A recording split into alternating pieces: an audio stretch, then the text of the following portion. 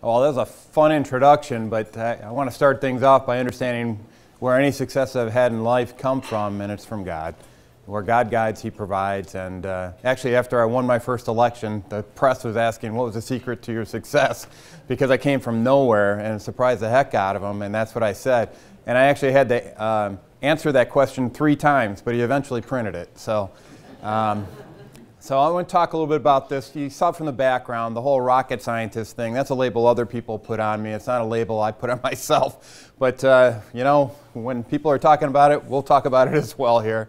And I'm one of those kids that was always excited about space travel. I grew up in an era when we had Star Wars. How many of you guys were influenced by Star Wars and said, that's a pretty cool thing to go off and do? That's what got me excited about space exploration. My favorite spacecraft of all time is still the Millennium Falcon, and I've got models sitting in my house, as my wife can attest to. And I think that's something that in society today, we're kind of missing those big dreams nowadays. Don't you think? There's something missing, and we're going to talk about that, why I think that's missing in this discussion. And that's kind of the theme of where I'd like to take us today in the discussion of what is leadership. And it's going to put it in a different context. We're going to talk about space travel and all that good engineering stuff. But then I'm going to drive it over into a government context and talk about things that we can really make a difference on, if not just having a leader, but having the right type of leadership.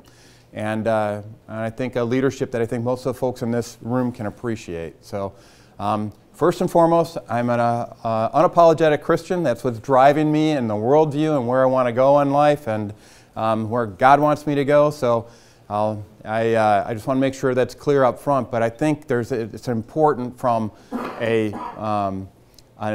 just a worldly perspective as well, when you actually look objectively about how we got to where we are as a country and where we need to go going forward. So without further ado, this was my baby for quite a few years.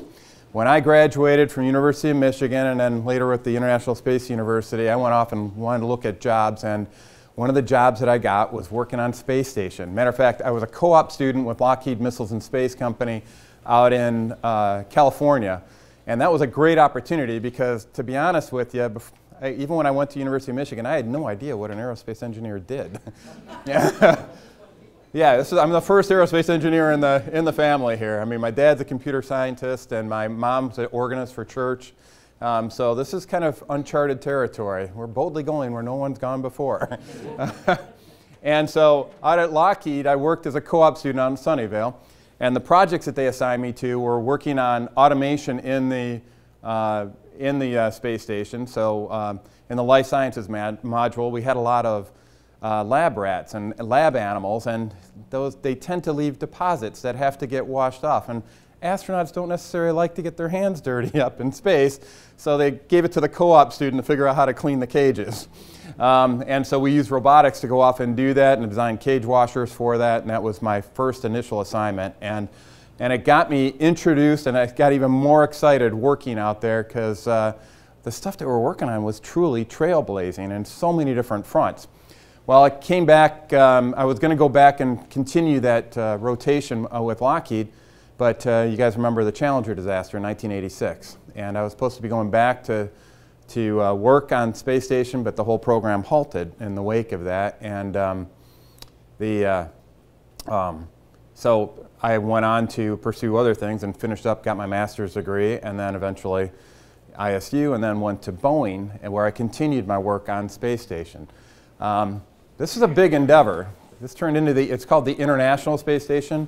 When Reagan renamed it Space Station Freedom, it created quite the kerfuffle initially, because he didn't ask anybody what the name should be. He just said, no, we're going to call it Freedom. But I like that, and I still got the old pins that still have freedom on it. You won't hear most people talk about it in that context, but that's what it was all about bringing people together and appreciation for what freedom can bring to bear in the world. And my little baby that I worked on towards the end of my stint with Boeing was this something called the airlock module.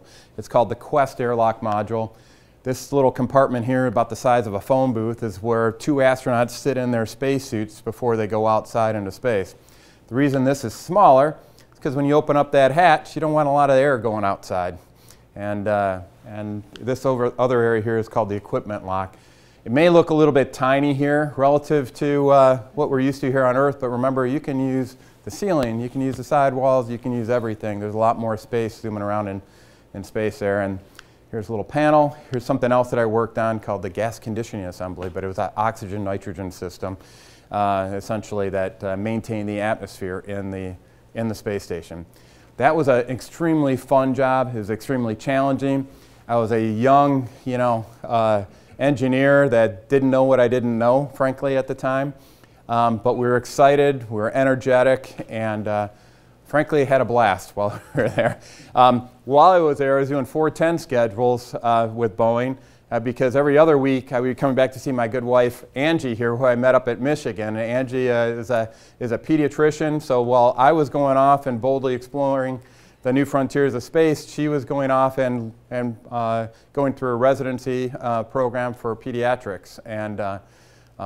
And so we had this long-distance relationship that we came back to later on, but it allowed me to go off and explore here, and she was exploring doing autopsies and fun things like that. So this is an extremely fun career, and what it represents is going into something that a lot of people, not too long ago, I mean, before I started, this was in the 80s when I started getting involved in this, and the 90s is when I was working for Boeing. Pretty exciting times, going over into the Soviet Union at the time, in a time when they were going through major upheaval. Matter of fact, the American embassy looks across the river right at the Russian parliament. Many of you may recall Boris Yeltsin standing up on top of a tank at the time, and and so we had a front row seat of what was going on there. I wasn't there at the time, but the people that we were working with did. And it was a very interesting time from a geopolitical perspective, and it was all, our front row seat was provided by getting involved and boldly going where no one's gone before. Went on later and got to an appreciation for government when I journeyed over to East Germany at the time. So remember how we had East and West Germany. They weren't unified. Well, I was there right during reunification in 1990. I was speaking at an International Astronautics Federation conference. By the way, if you want to know how geeky I really am, here was the title of the paper that I was presenting on. And this is before I learned the value of marketing and being pithy. It was called The Determination of the Determination of the Optimal Configuration of Artificial Gravity Space Habitats Based upon Coriolis Accelerations. So I try not to have that type of title on my lit running for any office, so, but I'm a geek at heart, all right? I often say I have a spreadsheet and I'm not afraid to use it. Well, that's kind of where I come from. It's very geeky stuff. But at the IAF, I got an appreciation of the importance of freedom there, because when I flew into East Germany, into Dresden's airport, there were MiG-21s lying in the tarmac. When I came into town, there's a Soviet barracks sitting right in the middle of town. When our tram broke down at 10 o'clock or 11 o'clock at night, I got out and had to walk 2 hours to where the hotel was that I was staying. There was not a soul on the streets. There's a difference between living in a country that promotes freedom and one that does not. And it got me very passionate, saying this is something that I do not want to go down that path where I saw out in the Soviet Union and out in East Germany. I don't want us to go down that path. And so it got me very proud to be an American. I can't tell you how many times I just kissed the ground once I got back home after some of those trips, because in the Soviet Union we were using both sides of copier paper because they didn't have that. Toilet paper was a luxury. If you wanted to make good friends at the American Embassy, you brought M&Ms with you. So it was, we take a lot of stuff here for granted that we don't get elsewhere. So it's very valuable to go off and get that international perspective. But that's not what I want to talk about today. That kind of sets the stage for why I get so excited about some of these issues. But really what we want to talk about is what is a leader, right? And here's a definition we used when I was, my wife and I participated in something called Via de Cristo, which is a lay apostolic ministry developing leaders in Christ. It's saying pastors aren't the only ones who should be going off and making disciples of all nations. It's supposed to be everybody in the church. And so I gave a couple talks on leadership. And the key thing to understand is that leadership, is a pretty important role, right? We're influencing the decisions of others. We're influencing the attitudes and the opinions of others. You can do this whether or not you're sitting in a checkout line at Walmart, or you can do this in your church. You can do it from a government office. But you can be a leader wherever you're planted. And I think these are generally agreed to aspects of what a leader does. So, what are some of the natural traits of a good leader? All right, spirit of initiative. So, all right, something needs to get done.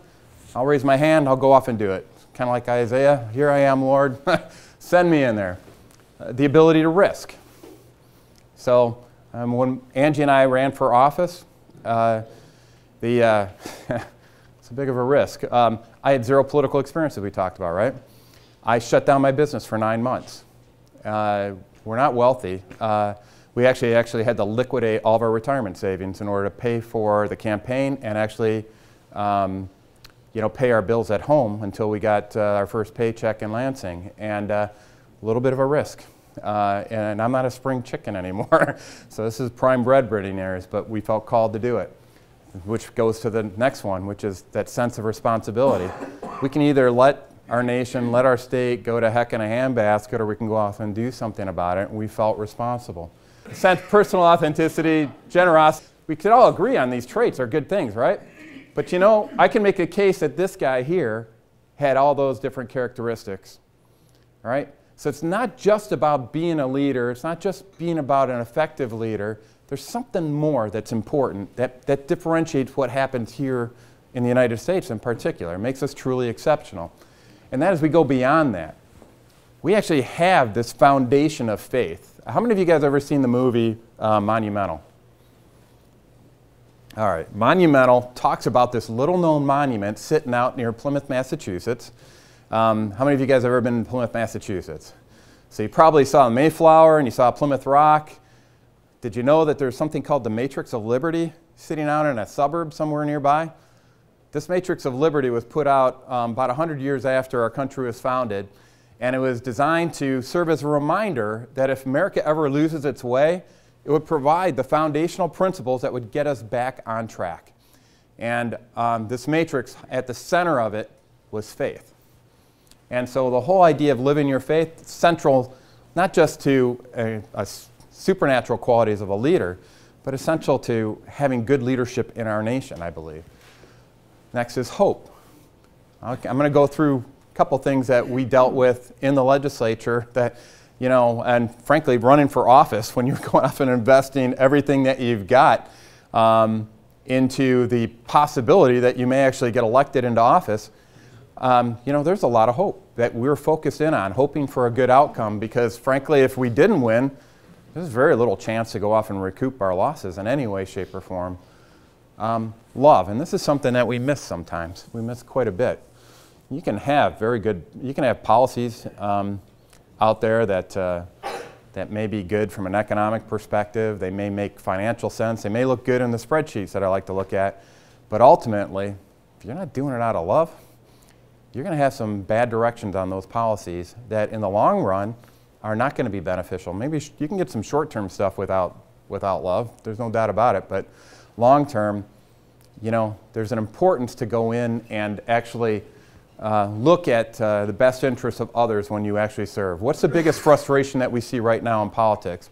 We see a lot of politicians, elected officials that are serving themselves and not looking at the best interests of the people that put them into office. That's why messages such as Drain the Swamp resonated so well with people, is because they're seeing people that are going up there that are padding their own pockets, they're serving their own self-interest, or they're simply tone deaf.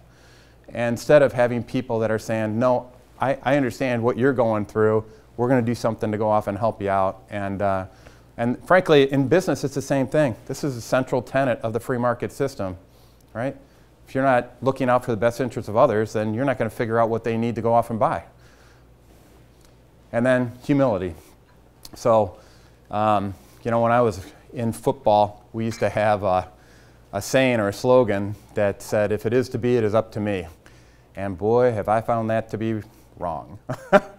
Now, I understand the intent of that, but ultimately, you know, just like I started off with in this, all the success that we've had as a couple I know where that success comes from. And it's, for me, it's just a matter of listening and getting nudged in the right direction, and sometimes kicked in the right direction.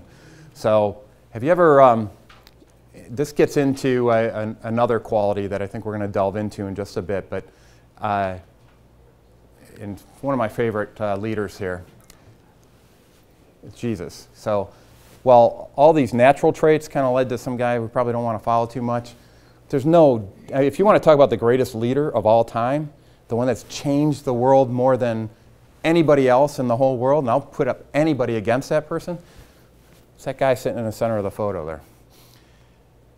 And I don't think we give him half as much, whether or not you believe that he's the Son of God or not, you can't deny the impact he's had in changing this world. And all those traits that you saw on that last slide, that's the difference between the guy with the funny mustache and the Son of God. So why is this important? Well, we get to this heart of why is America different? Why is America different than East Germany? Why is America different than Soviet Union? Well, there's something very different here in our country at its founding. A lot of people attribute American exceptionalism to some sort of arrogance, opposite of humility. That's not. We are the exception, not the rule, because of our foundation. Our Constitution was meant only for a moral and religious people. It's wholly unsuited to the governance of any other. Because if you cannot govern yourself, guess what? A bunch of politicians get to go off and chase the headlines and go off and put in a law that says, oh, you can't do that anymore. Even if it's, you know, it's just affecting this one person over here who's gotten out of control. Now everybody else has to deal with that law as well. And you have this gradual erosion of this thing called freedom. And for me, that's troubling. And John Adams has one of my other favorite quotes. He goes, you know what the difference between a politician and a statesman is? A politician fears man, but a statesman fears God. We need more statesmen. So this has led to something that's very interesting of late, and I've been right in the center of a lot of these discussions. How many of you guys heard that, you know, we've got two different divides here in politics. We got social issues and got fiscal issues, and you know, the Republican Party just needs to focus on the fiscal issues. Forget this social issue stuff here. That's just too contentious, too divisive. We shouldn't go into that. That's kind of the mindset that a lot of people have. And so, of course, on the moral issues, you know, we're not supposed to talk about abortion or LGBTQ policy or social justice, religious freedom, free speech. Those are off limits. And then economic issues, that's okay. We can get out the spreadsheets. We can talk about financial figures. But I can tell you, there was a proposal to put new social studies standards here in the state of Michigan. And I took a look at those standards, and I'm going, whoa. You know, this is a pretty one-sided worldview perspective on social studies. I said, this is unacceptable. And I said, because they were pushing all the moral issues, they're pushing it in our schools, but they're only pushing it from one perspective. So we're sitting there with one hand behind our back on this stuff, and I said, no, that's not going to work. And I got together with 17 of my other legislators, put together 15 different issues with the standards, and I said, this needs to get corrected. If you want to find out what those were, by the way, if you go to morninginmichigan.com and click on education, the education menu, you'll be able to delve into what those were. So I said, this is ridiculous. Well, to the State Board of Education's credit, they said, you know what? You're right. We'll go off and re-examine it. We're going to set up a focus group. And for 2 years, I participated in a focus group. And I was outnumbered pretty much 20-1 from a worldview perspective on this. But I had two requirements. I said it's got to be politically neutral, whatever we come up with, and it's got to be accurate. And I'm happy to say we got agreement on 15 out of 15 issues. There's one issue, though, that surfaced during the middle of that I think is the heart of this culture war that we find ourselves in right now. And it dealt with a term called core democratic values. And I said, before I sign off on this, I want to know what you mean by this. I go, what are the core values that you want to promote with our kids? And I said, first of all, core democratic values is not politically neutral, but I'm not proposing we go core Republican values either. I said, how about core American values? And we got agreement on that. But then we delved in a little bit deeper. And we could not get agreement on that. And simple things like, I believe that if you're calling it a core value, it's something that's got to be associated with a social compact that we all have signed off on, like this, which pretty much limits us to Declaration of Independence and the Constitution, right? I don't care what some Harvard law professor says is our core democratic values. I care about what we the people have said in a social compact that are our core values. So you get into some interesting discussions. I believe that one of our core values is that we are all created equal and endowed by our Creator with certain unalienable rights, right? Well, they don't want to talk about endowed by our Creator. They don't want to talk about the inalienable rights, but the thing that was mostly concerned, you get into the definition of equality. So they said, yeah, we can put in equality as our core value. I go, no, no, no, no, not equality, created equal. Because if they go off and we just have equality as our core value, well, that's equality of outcomes. That takes us down the path of what happened in the Soviet Union. That takes us down to East Germany. I said, no, no, no, it's got to be created equal. We couldn't get agreement on that. So this is what we're up against. We did get agreement on a lot of the other issues, but this core democratic value, I think, is at the core of why we see this divide right now as Americans. It's a lot of people are trying to make it seem like the United States is just a collection of geographic boundaries. And the truth of the matter is that we are called the United States of America because we believe in a common set of ideals that unites us. And I think we've lost appreciation for that. So when we talk about all this politics, and if you go through all my floor speeches and everything that I've done legislatively, there's a common theme of getting us back to an appreciation for what are these core values. So let's delve into this topic a little bit more. So let's go off and assume that we're only supposed to talk about economics, right? We're only supposed to talk about economic issues. How many of you guys have heard of somebody called Adam Smith, right? You've heard of it. How many of you guys read Wealth of Nations? All right, that's our free market tome, if you will. That kind of documents what we think about specialization of labor and all good things free market-wise.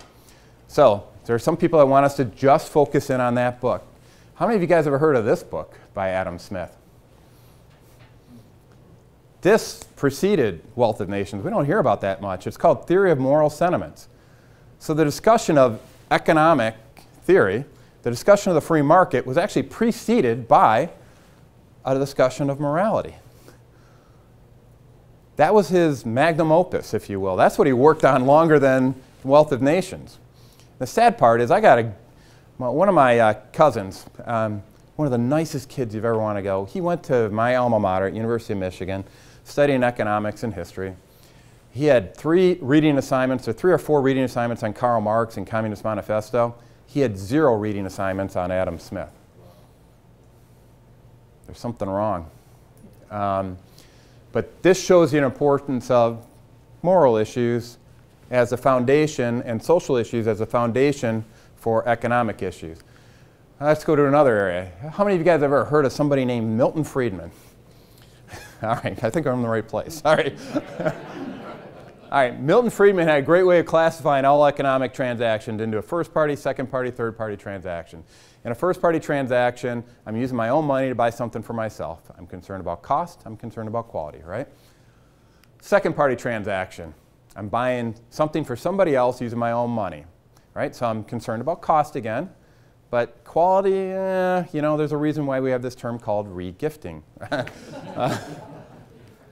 Third party transaction is when you use somebody else's money to buy something for somebody else, right? You don't really give a hoot about cost, and you don't care about quality. You know what the really sad part about this is, especially in context of that quote from John Adams? All government transactions are third-party transactions. All right, so you'll see with me and my service, I had a big focus on making sure we get as much first-party transaction back into the equation. So I do this on healthcare with something called direct primary care services. I do this on education, which is why I'm a big proponent of school choice. And across the board, it's important for us to get directly engaged. And that's at the heart of the concept of limited government, right? So this is the big government approach. We're doing everything for everybody, and look what it gets us. Here's the original design specs for our country in engineering lingo, and it's focused on having a limited government. Well, you know, there is a way for third-party transactions to act like first-party transactions. Anybody have an idea how you can do that? There's this magic little thing that you can go off and a magic principle that you can put into place that helps convert it. Reduce taxes. Well, all right, that's pretty good. But I'm actually going to kind of go back to something that somebody else a while back here said. You guys remember when he said, love your neighbor as yourself?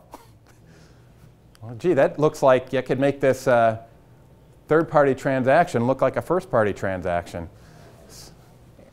That's at the heart of how we go off and get back into, or why it's so important, frankly, to inject the principle of morality back into our economic discussions. All right, so I have a key principle that I talk about on the campaign trail a lot, and that is that you cannot have sustained fiscal prosperity in the absence of a moral and religious society. You can get some quick burns. You can go off and throw money at problems. There's no doubt about it. But what are our biggest runaway problems from an economic perspective or budget issue?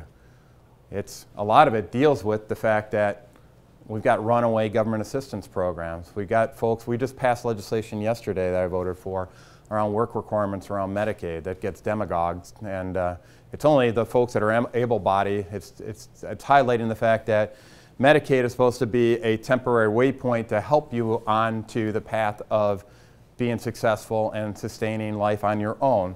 But some people have turned it into a career. And so you don't do that if you realize that the money and the benefits that you're receiving were due to the hard work and labor of somebody else. You have to have that appreciation. You have to take that personal sense of responsibility. And that's why this is something that I think we've really lost an appreciation for in society, and it's something we need to restore an appreciation for.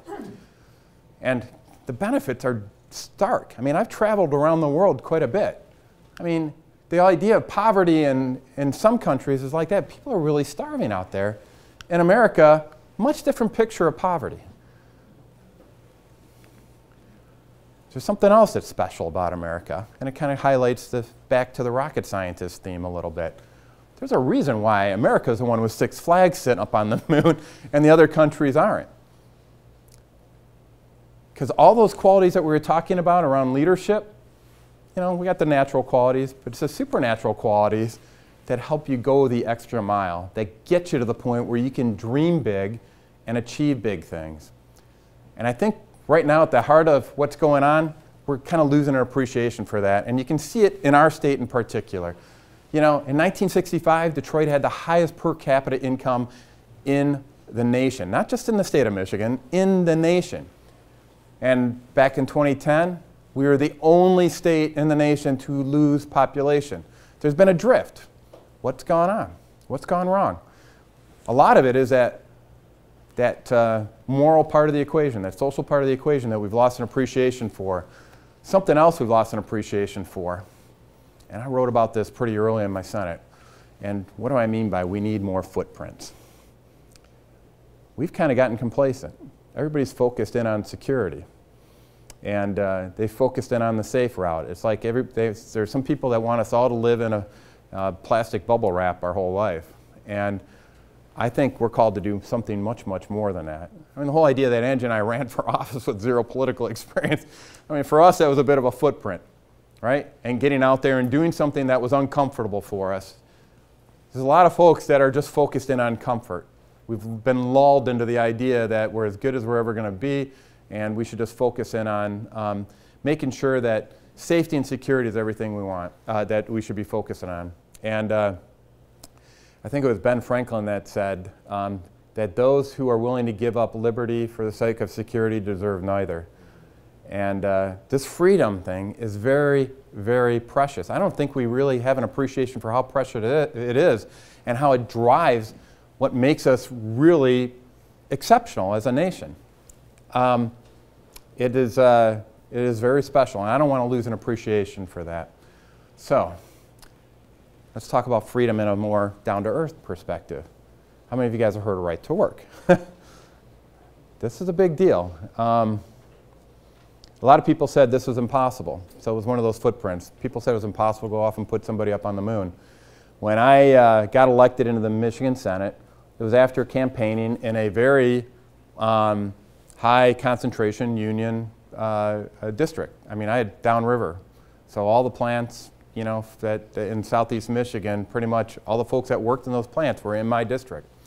And I was surprised when I was knocking doors first time I ran for office, and you start looking at the bumper stickers of the home, or on the vehicles, on the homes that you're going to go into, and in anticipation for what the questions might be. So I'm walking in Flat Rock, and I see a bumper sticker, a UAW bumper sticker on an F-150 pickup truck, and I go, I think I know what I'm going to be asked. So I go up to the door, and the guy's first question was, what's your position on right to work? And I go, well, you know, I haven't studied it a heck of a lot, even though that I was a union member when I was working at G&W Discount Drugs as a stock boy. I was a union member there. And I've been in the front office working for another company where I was on the overseeing union shop. But I'd never heard the term right to work, and I did a little investigation in it. And I go, well, right to work's just about freedom, right? It's about restoring freedom of assembly, because you're forced into a union right now. And he goes, yeah. He goes, well, if it's about expanding freedom, I'm all for it. And he goes, okay, would you like to put up a yard sign on my yard?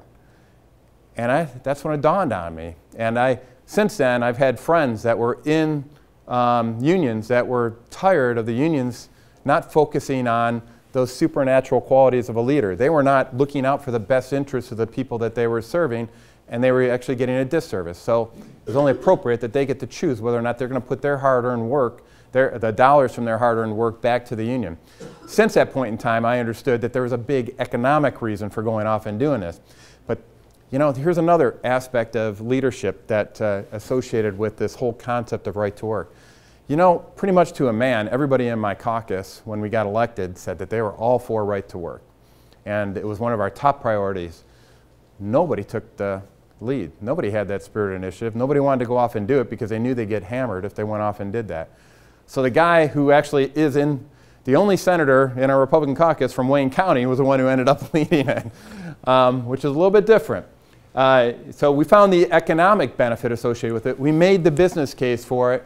And I can tell you, when you take those risks, when you do so in a spirit of doing what's best for the people that you're going off and serving, the impacts can be significant. We passed right to work in 2012. Where does all the employment start going up?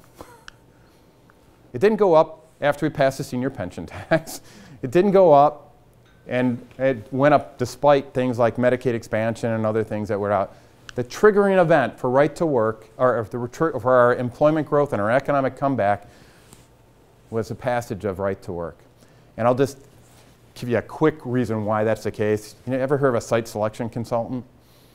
Site selection consultant is somebody goes in and says, hey, you want to set up a big manufacturing plant? I'm going to go off and evaluate the best state is for you to go off and do it, or best region, whatever the case may be. 50% of the site selection consultants, if your state was not right to work, they were saying, bye-bye, we're not even going to consider you. So we were losing 50% of our leads to come here. And that's not even addressing the fact that a lot of the companies that were here right now, we're looking at going elsewhere because we were not right to work. So this is a big deal. It's actually, since the passage of this, it's opened the door for Boeing to consider doing aircraft assembly operations here in the state of Michigan. And we're working on that path. About 3 years ago, there was a serious plan we put together for Willow Run Airport to set it up for Boeing to come on in. So it's opened up some amazing doors. What are some other things that we should be swinging for the fences on? Keep in mind, they told me this was impossible to go off and do. We actually got it done with what I called the Philippians 4:8 strategy, which is focus on what's noble, true, excellent, and praiseworthy. Usually when you take on contentious legislation, you play whack-a-mole. You find the people that are for you, and you find the people that are against you. People that are against you, you keep whacking down. And the people that are for you, you say, good job, you want to help us whack these guys down? It's a different approach. We did something completely different. We made the case and said, this is why we need to do it. And that ultimately carried it across the finish line. So what else can we go off and do for swinging for the fences? Yeah, favorite topic for everybody. So how many of you guys have heard the concept of an Overton window? Anybody at Mackinac Center should be raising their hand, right? Concept of an Overton window is picture all of the ideas that people think of as sane are right in this window right here, and anything that's insane is sitting outside somewhere over here. On the subject of roads, the only things that were considered as sane were those that increased taxes and increased fees. And I was this lone voice in the wind saying, no guys, actually, we can fix the roads with the money we have right now if you focus on building higher quality roads. It was a long haul to get these guys to actually think that way, but I actually went off and, like I often say, I have a spreadsheet, I'm not afraid to use it, and I did it on on the roads and found out, if we focus on higher quality roads, you're not going to be rebuilding the roads as often, and you're going to actually lower the overall total life cycle costs of maintaining our roads, and so your maintenance costs actually go down, not up, if you do them the right way. And there are tons of technologies I can get into, but ultimately, this is a case where we have an opportunity to go off and do the right thing if we just get our focus back on the people that we're serving. An unknown secret about what happens when you get elected into office is that you go into an orientation session immediately after, and you have a bunch of experts paraded before you. By the way, none of them are from Mackinac Center. And the solution to every single problem that we face in state government is provided, and every single one of them is a tax increase or a fee increase. Every single one. It's all about growing the size of government. And I kind of said, what are you guys talking about here? There's two sides of a general ledger. There's this income side and an expense side. Why do we only look at the income side? So my focus was on moving the concept of, you can look at the expense side, we can look at the quality of roads, move that into the Overton window, and that's what I've been pushing on. What else can we go off and look at that's kind of pushing the envelope just a little bit? What's another example of footprints that we could be pursuing as a state? How about eliminating the state personal income tax? That's impossible. We can't do that. It's going to leave a huge budget hole. We're going to hurt our schools. We're going to hurt public safety. No. That's the usual demagoguery that goes along with this. This is a case of starting to prioritize what's in the best interest of the people as opposed to the folks up in Lansing. All right. It's about a $9.7 billion hole, and including it in that hole is actually the graph that actually correlates to this. I don't know how that didn't transfer over here, but suffice it to say, we can eliminate the personal income tax with a series of milestone-based achievements. I'm not proposing going off and putting in a path to 0% on the income tax you put in one bill. I'm saying, guys, here's a set of objectives around healthcare, for example. Medicaid is our largest budget item in the budget, about $18 billion. If I can get a 20% reduction in the cost of delivering Medicaid services, that's $3.6 billion against this $9.7 billion hole that's left when you go off and you eliminate the state personal income tax. And we don't, by the way, if you're saving that money because people are getting better health care, you're not rationing their care. You're actually lowering the cost because you're focused on preventive care, you keep them out of the expensive hospital and catastrophic. If you keep on going, we've got this thing called the MEDC, Michigan Economic Development Corporation. Essentially, they're a venture capitalist fund with your money. And once again, it's a government transaction, so it's a third-party transaction. They don't give a hoot whether or not it's working in your best interest or not. I mean, and it's about $1 billion every year that's spent picking winners and losers. Wouldn't it be nice to actually let you decide what's successful or not? I'm tired of picking the next big widget, whether it's battery credits or film credits or I want all those companies to thrive here in the state of Michigan, but we got to stop picking which ones we want to win and let everybody have an equal opportunity. And a bunch of other things that go in there. But I'm telling you, this is possible. We can swing from the fences on this stuff, and we don't have to delegate ourselves to the pale pastels of like a 0.3% reduction. Here's a vision for Michigan government. We got to couple these natural abilities of a leader into these supernatural abilities of a leader. That's what's going to encourage you to do what's actually best for everybody in our state instead of what's best for the personal self-interest of whoever that leader is. This is the challenge before us. And it's something I'm committed to doing, something my wife is committed on doing. And believe me, what we're doing right now, serving in government, is not my first choice of what I'd like to be doing with my life. I had a much better life before this, I must admit. I had a much better golf handicap before this. Last night, just so you know, here's a day in the life. If you want to talk about longest drive championships, I mean, you know, if you get over 300 yards, it's a pretty good drive, right? Well, my drive yesterday was from Canton to Lansing to Saginaw to Ludington back to Canton. So I'll put up my longest drive against anybody here. And so it's not comfortable. But you know what? Colossians 3:23 says it's not, I'm not doing this for me, I'm doing it for the Lord. And so you do everything that you do so that you're living your faith, you're living in hope, you're living in love for your fellow citizens. And that's what it's all about. And I think I appreciate every single one of you being here because each and every one of you is a leader. And I had just a casual conversation with a lot of the folks here beforehand. I know a lot of these attributes are coupled with these attributes in the people that are inside this room. Together, we get everybody rowing in the same direction on this. Michigan is going to be a center of gravity for something where everybody's going to be sitting there going, what is going on in Michigan? Why can't we be more like Michigan? Right now, everything is, why can't we be more like Texas, right? Now, we need to get back to the point where Michigan was the leader across this state.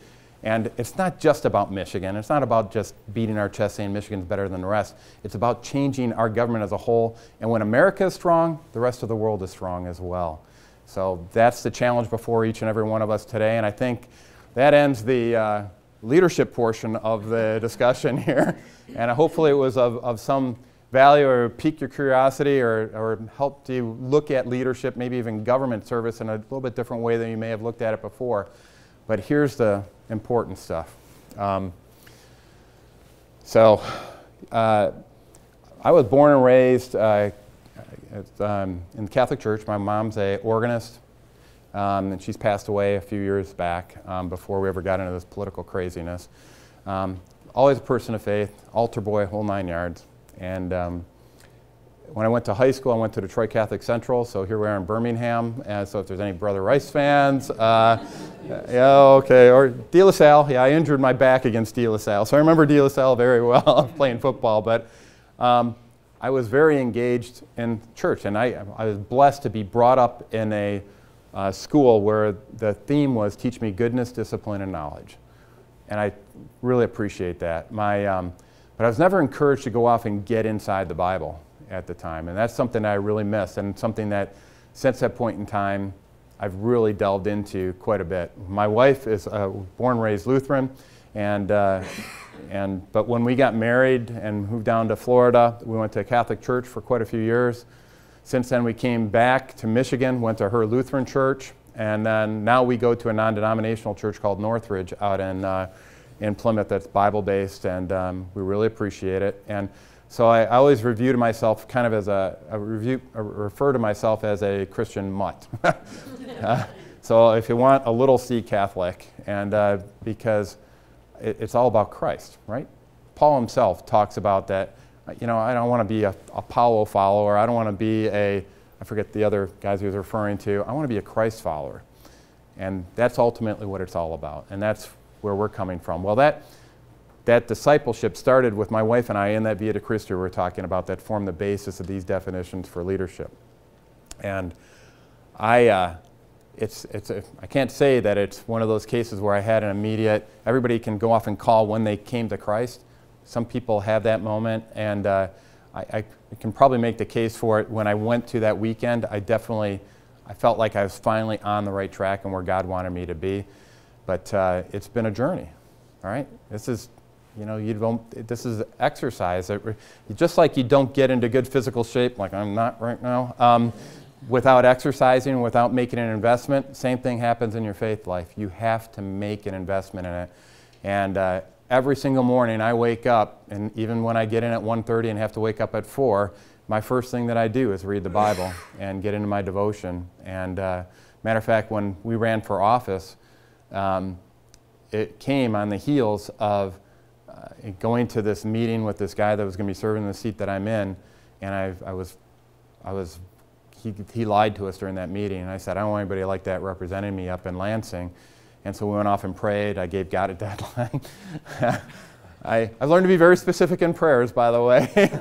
And it was February 21st, and my devotion for that morning, because I was in the Bible all that time, was from 1 Corinthians 9:24, which reads, "For many run the race, but only one gets the prize.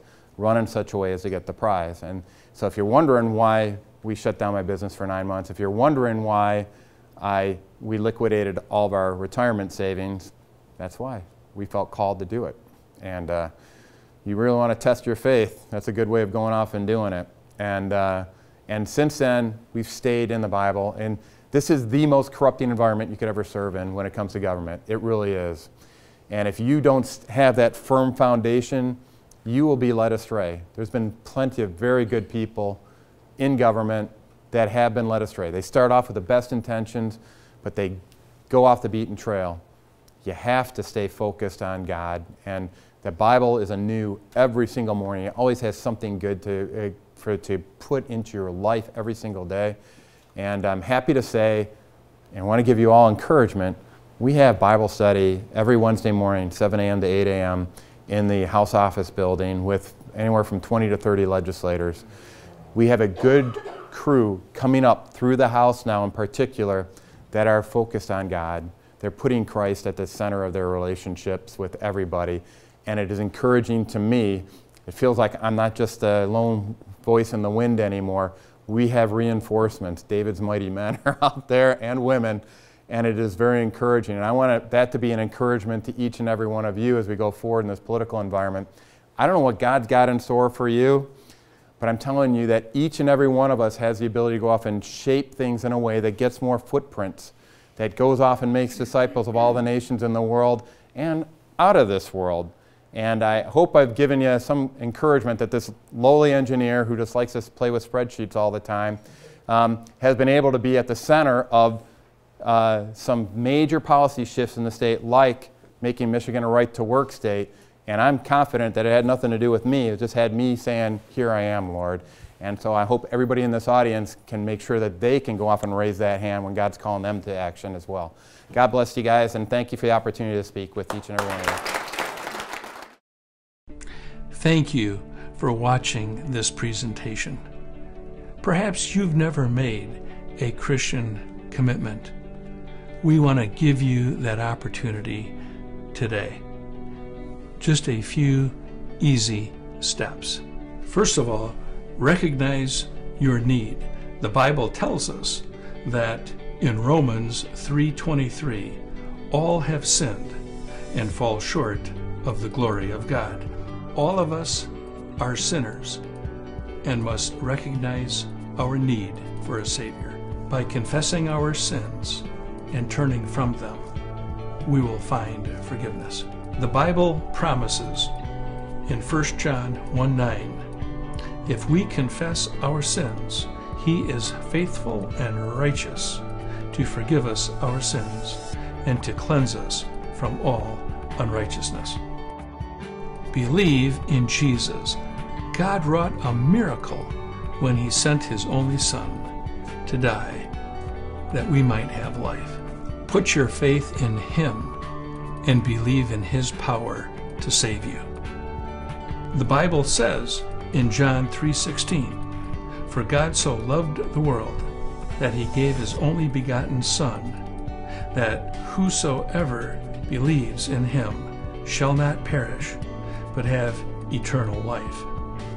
God has given us a great gift in His Son, but we must receive this gift. Thank Him for loving and forgiving you, and ask Him to live in your heart. His promise to us is clear. In John 1:12, the Bible says, "But as many as received Him, to them He gave the right to become children of God." So Jesus is the atonement, the sacrificial lamb, the remission of sins, just as if we'd never sinned, and the forgiveness. Through Jesus, we have daily forgiveness. And having received His salvation, confess your faith.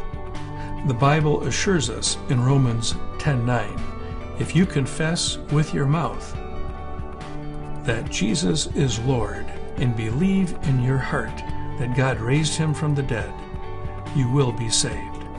You know, we're all going to die and spend eternity somewhere, either in heaven or in hell. We want to give you the opportunity to pray with us today.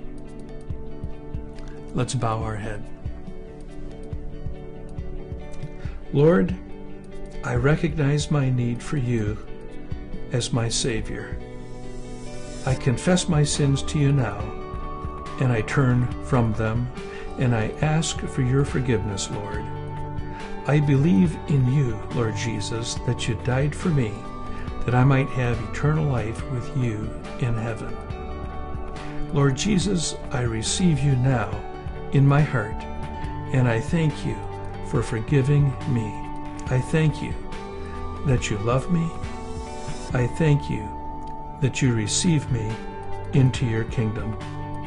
I believe in my heart that you are my Lord and that God raised you from the dead, that I might be saved and spend eternity with you.